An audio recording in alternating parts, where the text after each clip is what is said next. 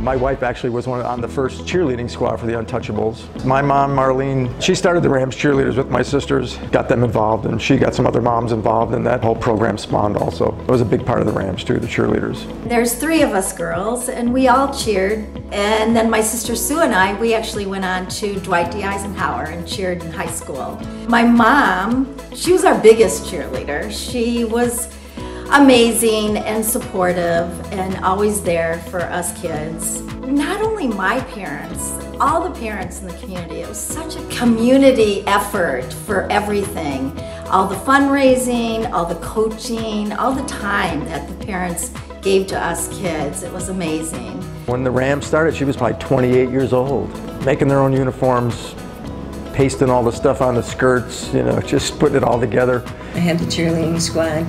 Dad had the football squad, and people joined us, you know, and helped us out, and it became a thing in Calumet Park. We both had a good time growing up with the kids and being involved in their activities and being with them every weekend, and so we were always with our kids.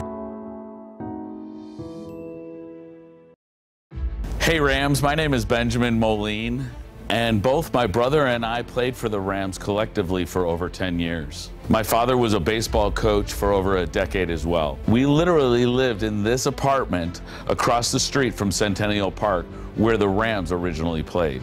I am excited to be working on this passion project with the help of former Rams players, cheerleaders, and community members. It is our goal to produce a documentary series that truly brings back all of those red and gold memories, as well as documenting a 30-year dynasty. Throughout the next year, we will be interviewing players, coaches, and cheerleaders, and gathering photos, newspaper clippings, memorabilia, or videos that you might have, so that way we can properly document the Calumet Park Rams Football Club. The links are listed below, and let's go Rams.